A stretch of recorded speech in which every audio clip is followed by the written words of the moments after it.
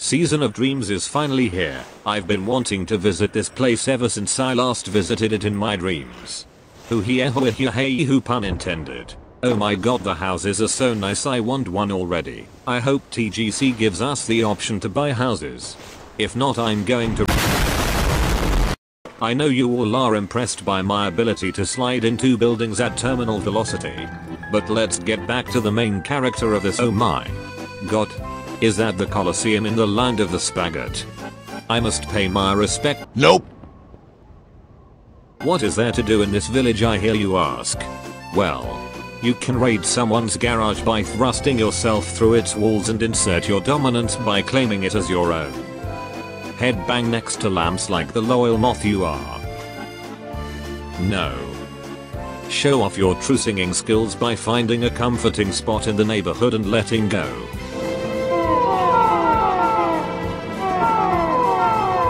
Spin on your own.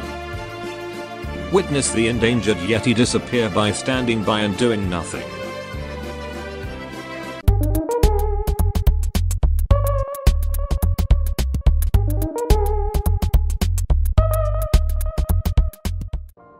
Break into someone's house and complain about there being absolutely nothing in their house but air to breathe.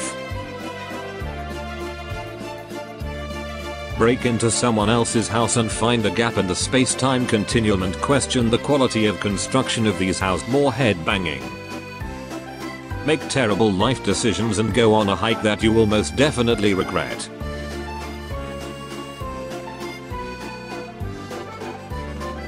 Pretend to be a bell and wake everyone up early with your sheer lungs by calling like a male white bellbird during mating season. Drag your friend into it. Pretend to be Batman and watch over the village in silence. Rave with your friend.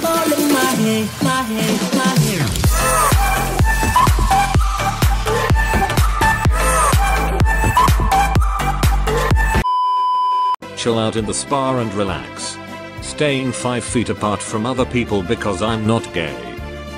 Give a wholesome speech. Spin with a friend. Win hide and seek by becoming a candle cake. Explore the vast space above the village. No one can stop you.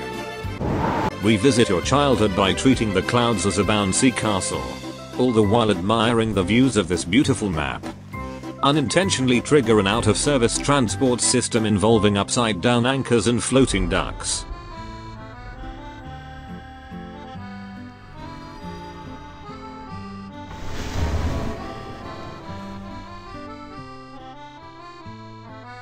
Modern art.